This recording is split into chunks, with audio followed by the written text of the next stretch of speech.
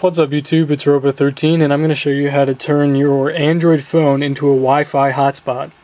Okay, so what you're going to want to do, you're going to want to download this app right here called Quick Settings, okay? It's free in the Android market and it's really helpful to use for, you can turn off your Wi-Fi, your 3G and all that kind of stuff right through this. But a pretty cool feature it has is called Wi-Fi Hotspot.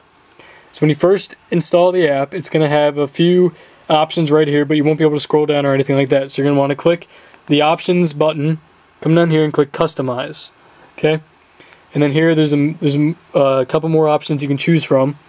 You're going to want to find the Wi-Fi hotspot one and click and drag it up to past this bar so that it'll be in the regular one. Okay, so after you do that, you click on quick settings, scroll down, and you want to come down here and click on turn on Wi-Fi hotspot. It'll say turning on. You'll have to have 3G data connected and stuff, and that'll be turned on. You come up here and it should have that icon right up there, that blue Wi-Fi icon. It'll say that it is working, so you can touch the configure and you can do you can turn it on. You can also set a password just like that. So you can set the name of it. Mine's Android and I have a password connected to it, so that when you try to connect it to another device you have to type in the password. So now I'm going to connect to that Wi-Fi through my iPod Touch. So I'm going to come into settings, go to general, go to Wi-Fi, and there's Android. So that's my phone's Wi-Fi right there, and that's my house. So I'm going to click on Android. It's going to ask me to type in the password, so I'm going to type in the password.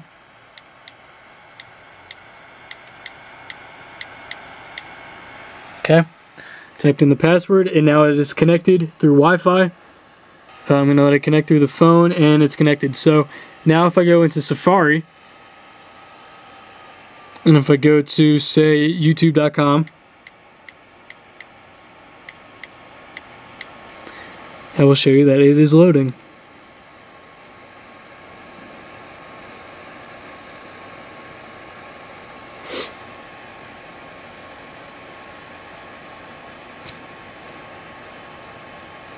And there's YouTube. So it is a little bit slower, but that's because you're tethering it through the phone itself. I went to Radford University this weekend just to go have a campus tour, and I used my phone's portable Wi-Fi so I could play an app. I can download an app on my iPod in the car.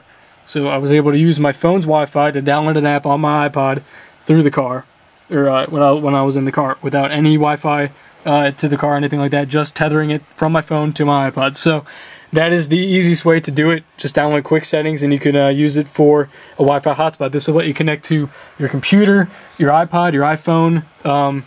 I guess you would already have 3G with the iPhone, but your computer, your iPod, your any other device that has Wi-Fi with it, you can connect to your phone, and it'll work just like the iPod did right here. So I hope this helps you guys out. I use it all the time. If I'm ever out and I want to use my iPod to download something, I will just connect it to my phone. If I want to upload a video, you've seen me upload it through the car. I've done that before. So this is the easiest way to do it. I hope this helps you guys out. If you have any questions, just post a comment below or send me a direct message, and subscribe to me for new videos. Alright? Thanks guys.